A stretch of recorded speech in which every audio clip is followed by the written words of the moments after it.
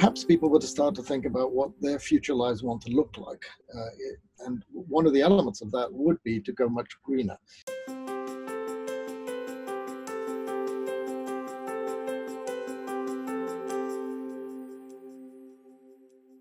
The COVID crisis is obviously the biggest thing in everybody's life right now. But we can also take a step backwards and ask ourselves, well, where did this crisis actually come from? And one of the interesting things is that there's a lot of material appearing right now that demonstrates that it is, in fact, this crisis is actually a consequence of environmental degradation and, to some extent, climate change.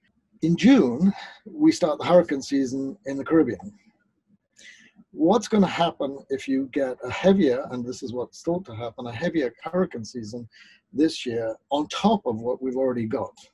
And so we do need to be aware of the fact that climate can impinge on what's going on already directly. I think in the long term, what is the best way to recover economically from a disaster like this, from the pandemic, but also the economic consequences of the pandemic? I think one element of that is that the banks like the Interamericano Development Bank are going to be very, very important.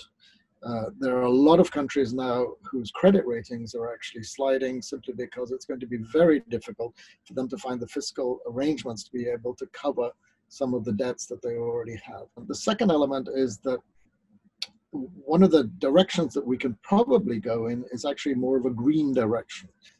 So one of the things that we're going to be working on and have already begun to work on is to think about, okay, well, what kinds of recovery packages could be developed in the future? And part of those recovery packages probably will include concepts like sustainable infrastructure and green investments for the future.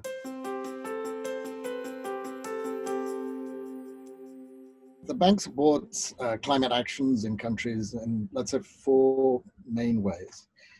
The first way is that we work directly with the governments and we help to strengthen the institutional arrangements for the governments to be able to act. So that's one main area that we work in. The second area is that if you don't have the financing to be able to act, then you really are not going to be able to act at all. So we help connect the donors directly to countries, but we also go beyond that and create financing systems. The third area is that in our own operations as a bank, we actually incorporate climate into those operations. That directly helps the countries, but it also helps the countries learn what are the ways in which you can work in particular kinds of sectors. The fourth area is that we basically produce and deliver knowledge that is critical, so new knowledge that can help people move forward. Just to give you some examples of that. So for institutional arrangements, for example, we're working with countries to develop long-term strategies, which are the strategies that are required to be able to get to net zero by 2050. It's a part of the Paris Agreement.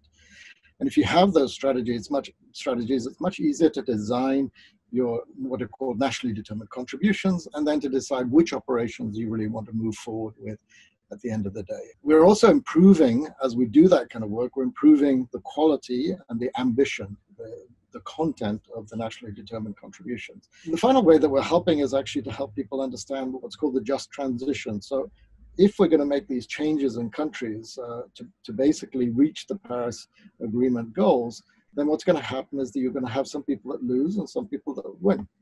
And one of the things we've been trying to do is to identify who those groups of people are and then work with those groups of people so that the impact on them is minimized. And in fact, they can potentially benefit from this. An example of that would be for coal miners in Chile. For example, if we're going to shift to renewable energies, then coal is obviously going to go out of the system.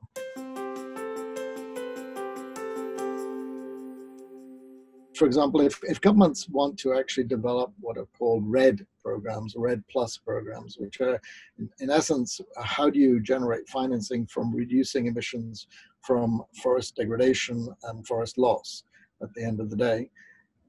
Often the lands on which those forests sit belong to indigenous people. In most of Latin America, that is the case. A very large percentage of those lands the owners are in fact indigenous people. They have to be involved in any of those discussions very, very early on. And that's part of the programs that we do with the Forest Carbon Partnership Facilities, to actually do those initial consultations and actually involve people very early on in that process, and then actually do an evaluation of what are the impacts going to be on those people over the long term. So that's another example where people civil society representing people needs to be fully involved in these discussions. There are other elements of civil society that are also particularly important, I think. And I mentioned earlier, one of the projects that we've been working on is how do you get academia, for example, involved more effectively in the decision-making of governments. One way to do that is to build their capacity. And this is the example that we have of doing that is we provide the financing and the opportunity, the training and the linking and the networking for universities in Latin America to be able to connect to universities all through the world, to be able to do what is, at the end of the day, complex modeling for plans that will result in decarbonization in the long term. In many countries, there are very strong non-government organizations that have a lot of communications capacity, and often it's that communications capacity that's critical. As an example of that, there's a very good non-government organization in Costa Rica that is going to be doing a lot of the communication about what are the implications for long-term decarbonization in Costa Rica. What does it mean for the person on the street? I think that Costa Rica provides a classic example of all of these complexities that are happening right now. And I think particularly in Costa Rica, obviously the government role is critical, but I think civil society's role in actually delivering those changes and making sure that those that are left behind or those that are losers in this become winners at the end of the day.